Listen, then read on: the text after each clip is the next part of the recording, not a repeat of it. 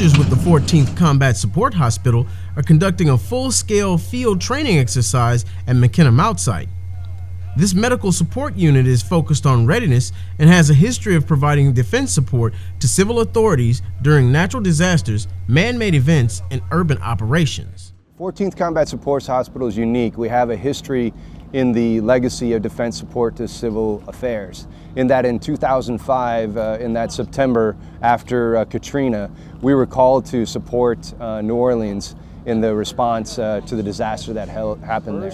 So you have FEMA was formed and all the types of rehearsals of missions for those events. As the modern mobile Army medical facility, this independent engineering plan and its 200 soldiers are capable of treating 248 casualties from sterile facilities constructed from demountable containers. Establishing a presence in a field environment involves surgical ops, preventative medicine, air ambulance, and veterinary care.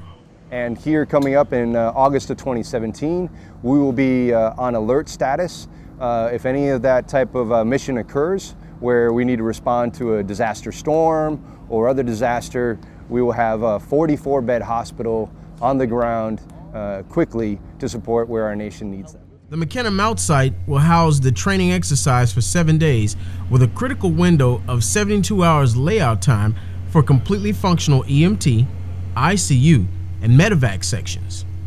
Operations like these ensure Army readiness, continuity of operations, and defense support of a civil authority in the most efficient way. Courtney Woody, Fort Benning, Georgia.